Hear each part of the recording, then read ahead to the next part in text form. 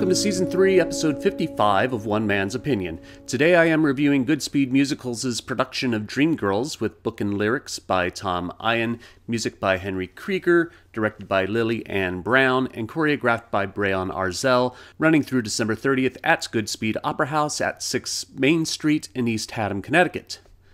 I want to take a moment here to express my appreciation to everyone who has stuck with me these 2.5 seasons watching my reviews. If you'd like to support my show, I encourage you to visit my Patreon page where you can, for as little as $1 a month, support my show. I'll have a link in the description.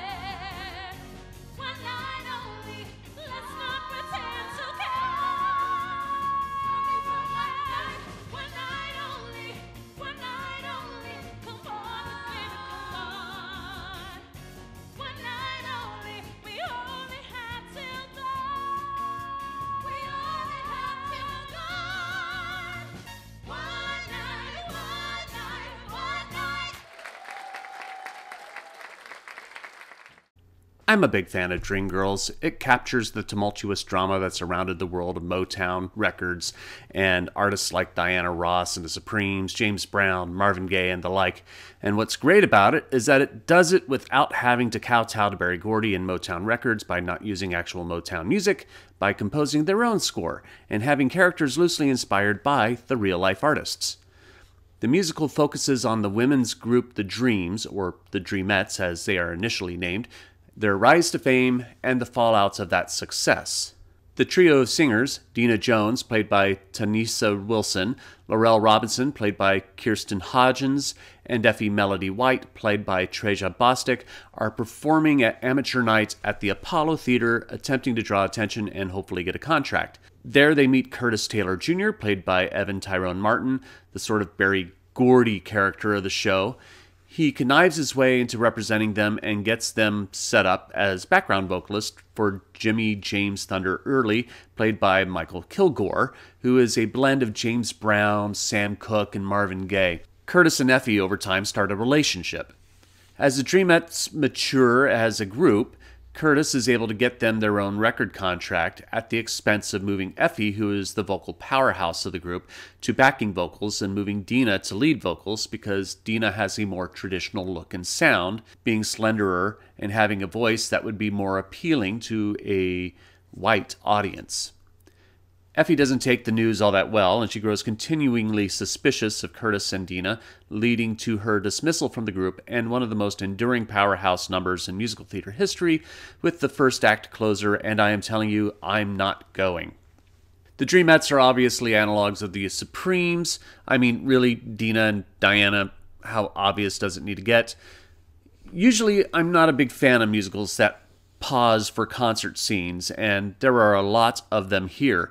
But even though the songs are essentially soul and R&B songs that are performed like a concert piece, there is almost always action going on during the performances that forward the plot. It doesn't necessarily have to be a big moment like Jimmy's Rap, or Jimmy's Got Soul if you prefer, in the second act where he's had enough of Curtis's excessive creative control. Sometimes it's the more subtle performances, like the song Dreamgirls, which elevates the tension between Curtis, Dina, and Effie. As for the Goodspeed production, it is good, but it's not excellent. The easiest way for me to describe it is, if I was an acting teacher and the cast were students in my class, I would tell them that all of their acting choices are correct, but they're not big enough. There are moments of excellence here, but I feel like the performances settled with good moments, and I would have liked Lili-Anne Brown to have pushed everyone just a little harder. The key moments are the aforementioned And I Am Telling You, I'm Not Going, and Jimmy's Got Soul, or Jimmy's Rap. Both are great performances as they are, and audiences are going to overall love them, but they could be better. I wanted Effie's 5 stages of grief to come through her Act 1 finale. Well, Technically, she at best gets through 3 of those stages, but I wanted her intensity amplified to the point of a real mental breakdown, which doesn't happen. In fact, I found Trajan Bostic's performance of I Am Changing at the top of Act 2 better than I'm Not Going. The same is with Jimmy in Act 2, who literally strips down on stage. I wanted Michael Kilgore's performance to be more suggestive overall. Though there is one great moment with the microphone, I wanted more. Evan Tyrone Martin also needs to push just a little harder.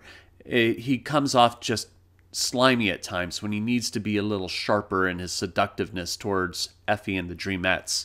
And that seems to be the overall problem with this production of Dreamgirls, is that it felt like the cast, or the direction of the cast, didn't push the darker dramatic moments of the show as far as it needed to. Again, not saying it's bad, but at these moments it feels like it's stuck in 4th gear, revving high and unable to get a clear path to shift into 5th gear, where the drama can really let loose. Now, this is not taking anything away from the cast's vocal talents, which are amazing.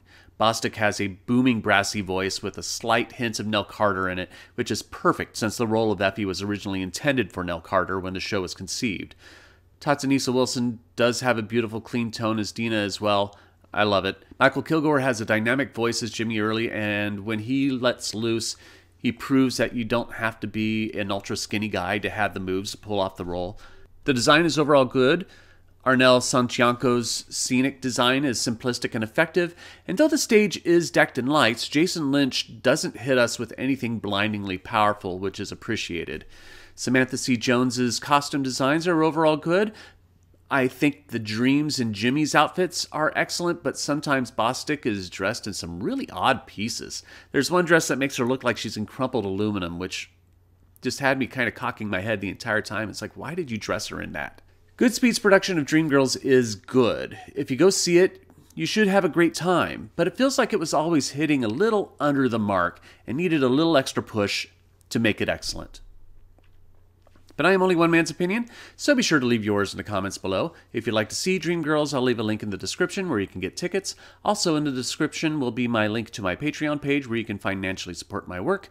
You can also support me by liking, sharing, and subscribing, and click the notification bell to be alerted to future reviews.